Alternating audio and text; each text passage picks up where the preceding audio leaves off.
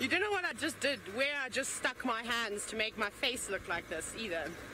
I'm a bit worried. But what I am going to do is cursed.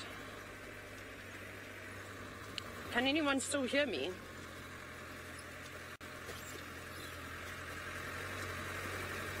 Are you getting comms? I can't hear anybody. I just heard. Yeah, I'm checking it. Ah, there you go. Now I can hear everybody. Whew! I thought for a minute that these lions are going to come and, the elephants are going to come and chase the lions, and then I thought I was going to have to do a Facebook Live with my beard, which would have been disastrous. Can you imagine? This is the only time I've ever wished that animals didn't come this way, because that is going to be horribly embarrassing. Oh, we can't do Facebook Lives yet. Sorry. Okay, sorry, Chris. I thought I read that email wrong. Anyways, but how cool is this to have elephants, and that's a big girl, walking just behind the lions. They haven't realized that there are lions just sitting a little way from them. Otherwise, they'd be freaking out, I reckon.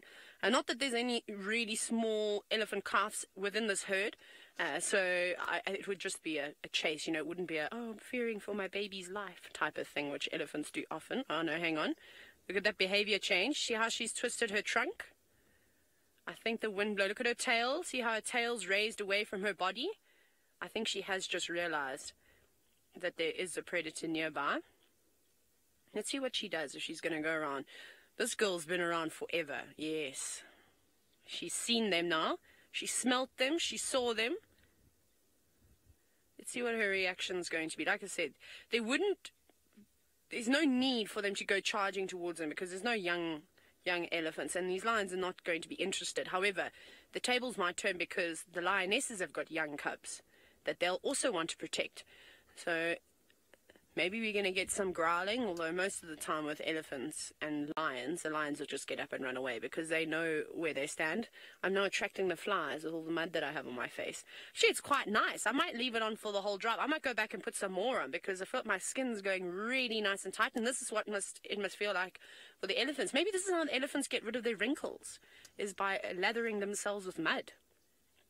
Who knows? Well, we know why they cover themselves in mud, but I'm just thinking my skin is nice and taut. Very cool. She doesn't seem too bothered, but she could also pretend to feed towards them. She is eating now, though, so she's theoretically relaxed, but we know what elephants do. Yeah, look, she's creeping closer and closer. Just feeling around. I'm actually freezing now. I'm going to put my jacket on while I sit here. I do apologize for the noise. The wind is sending a chill down my spine, and I always think I'm brave when I wear shorts on a safari.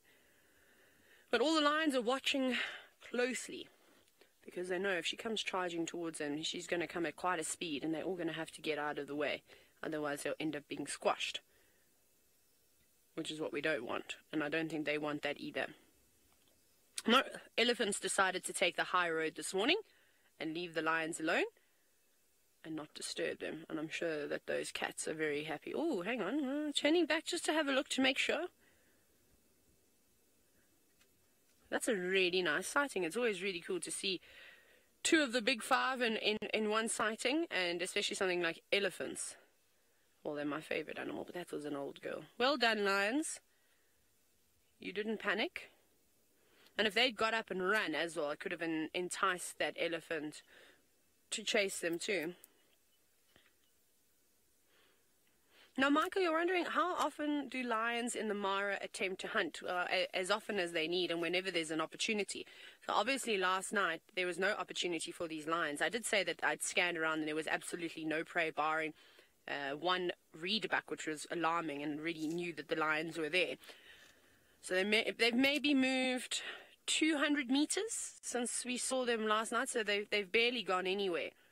And I think what they're hoping is, with there not being much prey around last night, is that the warthogs are going to come out during the day. They often hunt warthogs, or attempt to hunt warthogs in this area. And I haven't seen any just yet, but it's still quite chilly, so they could have also had a bit of a late start. And we'll keep our eyes open for any unsuspecting prey. They are hungry, though. I mean, you heard it last night when those little cubs were suckling. I mean, they were desperate. Their bellies were empty.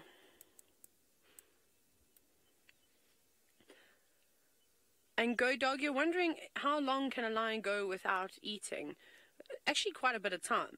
A lot longer than I'd be able to last without having food. So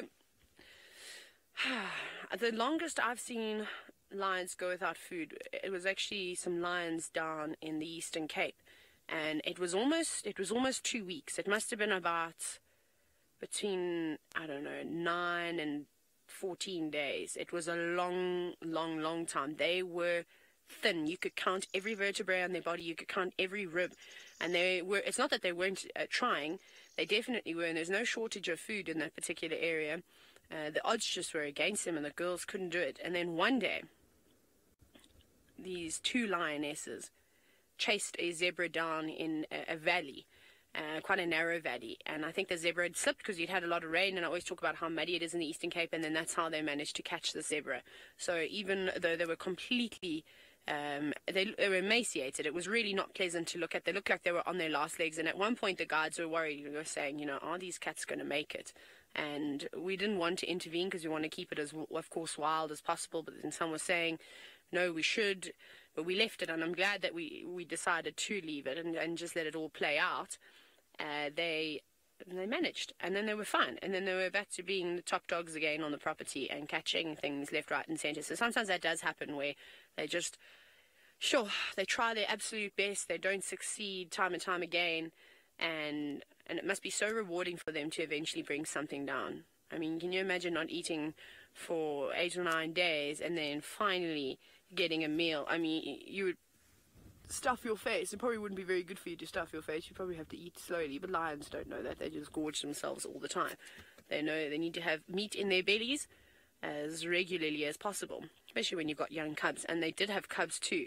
So the little ones were suffering probably the most, more so than the adults, because when you're that age, you're doubling in size. Manu, can you see that bird that's using the wind to hover? So I'm going to draw your attention away from the lions very quickly. I just want to see what have we got? Is it the pallid harrier again? I'm just trying to have a look on my screen. It's a bit dark at the moment.